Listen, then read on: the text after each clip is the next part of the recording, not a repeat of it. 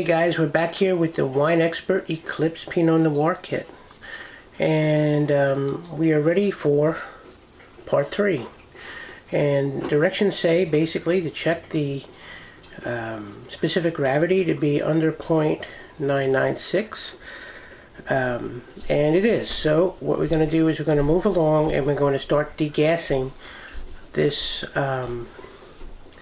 carboy of wine and adding the metabisulfite, the sorbate into this, and we're going to stir it in really well.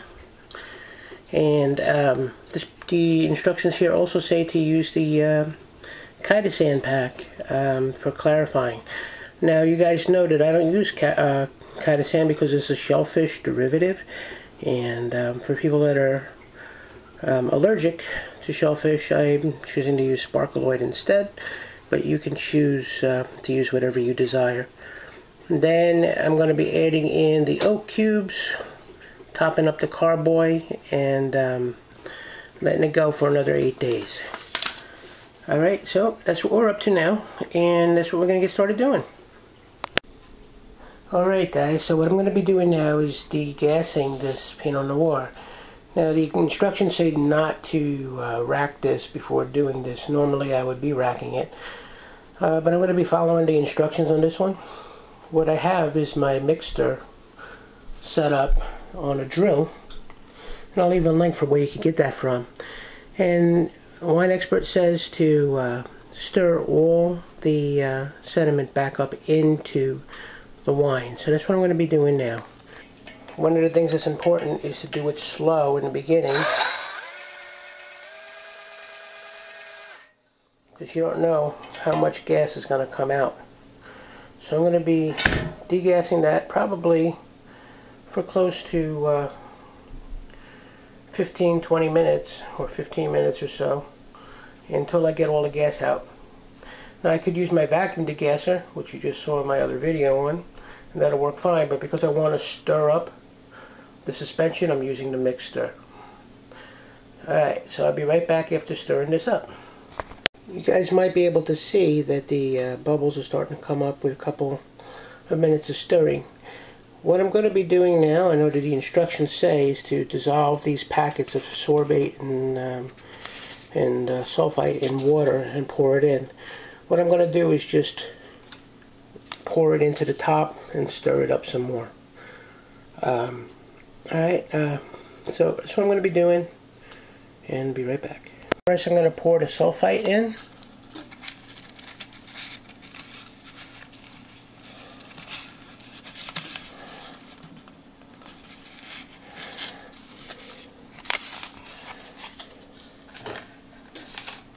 And I'm going to stir that up a little bit more.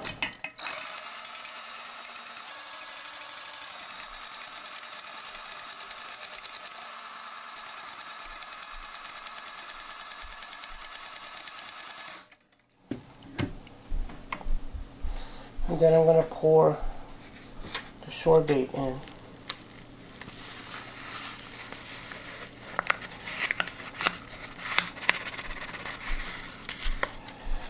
And stir that up.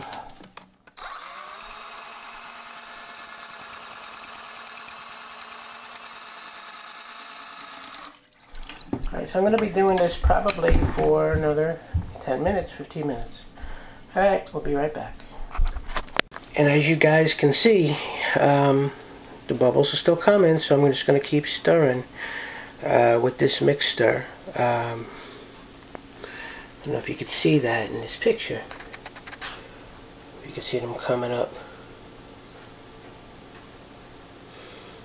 So, got some more degassing to do. And after I degas it, I'm going to add my Sparkolloid instead of the chitosan and stir it some more.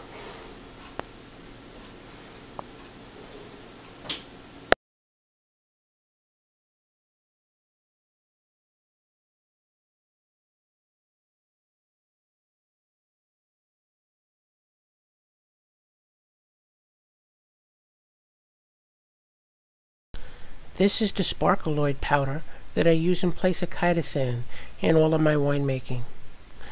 Now I use this because the chitosan again is made from shellfish, and I try to avoid shellfish for folks that have shellfish allergies. I have another whole video on how to mix this up. You can just follow the directions on the side, but I do have another whole video on it, and that's what I choose to use. Okay guys, I added the Sparkolloid and stirred it up a bit, and you can see it's still still going with the gas. I'm going to keep hitting this with the drill, and then I'm going to top it up to about here with water. That's what the instructions say. Now, if I would have topped this up already, I wouldn't be able to do this DeGassing right now, because everything would overflow. So a lot of people ask me about head space, okay? Isn't it important to top it up? Normally I don't top it up unless I am getting ready to store it over a period of time.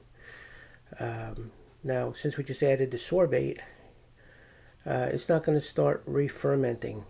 So it's probably pretty safe to top it up after this, like the instructions say. So I'm just going to stir this up, top it up, and put the airlock back on. Put that aside for about 10 days, and then we will continue. Alright, so there I am topped up, and I'm going to be putting this in the closet for about 10 days. You guys can see though, hopefully you can see, that if I had topped this up before I started the DeGassing, that would have been a disaster, right? Because all of that spinning around in here would have made all of this overflow out of the top. Alright, so 10 days later we'll be at the next stage of this extravaganza. Thanks for watching. Alright everybody, thank you for watching. I really appreciate it. And if you like what you see, please subscribe to my video channel here on YouTube. And definitely check out my blogs, www.cookingitalianrecipes.com with the dashes in the middle, or my other one on winemaking, howtomakehomemade wine.biz. Thanks for watching, please subscribe, and have an awesome day.